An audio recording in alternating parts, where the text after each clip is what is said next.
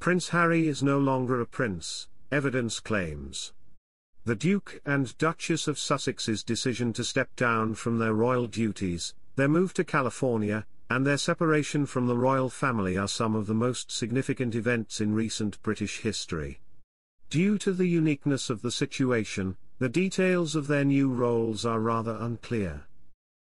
Prince Harry and Meghan Markle recently made a trip to Nigeria, similar to a royal tour in every sense but with a different name. This reportedly made King Charles and Prince William quite furious. Welcome to Royal Pancakes. If you are new here, please don't forget to subscribe and click the notifications bell, so you don't miss any news about the British monarchy.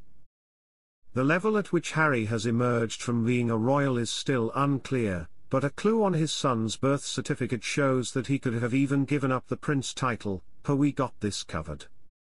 Royal detectives noticed that the Sussexes' eldest son, Prince Archie's birth certificate listed Prince Harry's full name as His Royal Highness Henry Charles Albert David Duke of Sussex.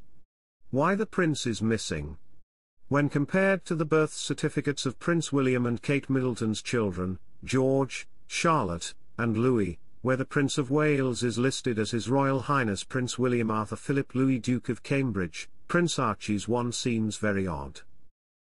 Similarly, on Prince William and Harry's birth certificates, King Charles III, then a prince is recorded as His Royal Highness Prince Charles Philip Arthur George Prince of Wales. Since Harry has a longer title than any of the other royals, it might seem that the absence of the word prince is merely an oversight.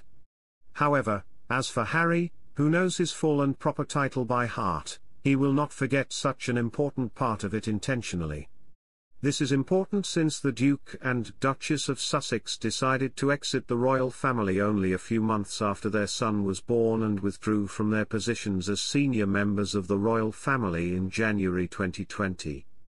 Notably, Meghan used her birth name on Archie's birth certificate, with her title listed as Rachel Meghan Her Royal Highness the Duchess of Sussex, and role was recorded as the Princess of the United Kingdom. Princess Lilibet's birth certificate, born in June 2021 in Santa Barbara, listed Harry's the Duke of Sussex as his first name and Ho's Royal Highness as his surname.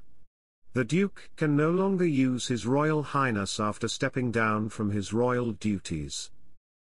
This discrepancy poses certain questions about the attitudes of Prince Harry towards his royal status.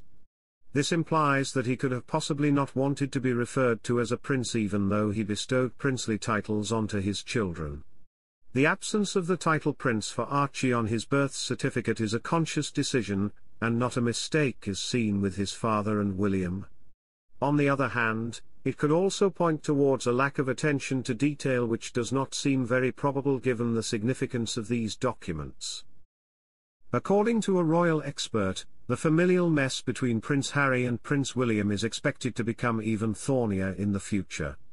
The late Princess Diana's former butler, Paul Burrell, believes Harry is taking another step closer all the time to isolation. In a recently published New York Post report, the royal insider claimed that even the royals are just letting him get on with it now. He also purported how Harry will be destructive to his brother once he ascends the throne. Since the Duke of Sussex parted ties with the royal family, and his regal duties in 2020 to chart his solo path alongside his wife, Meghan Markle, in California, his relationship with the royal lot has significantly soured. Princesses Beatrice and Eugenie are the only standing exceptions, still maintaining their friendship with Harry and Markle, but even that reportedly worries Kate Middleton. As for the connections with his family, Burrell firmly stands by the belief that Harry has pressed the self-destruct button, something that possibly wouldn't have blown out of proportion had the late Princess Diana still been in the picture. Burrell seemingly has a bone to pick with the Duke, for whom he assumes there is a time scale to his destruction.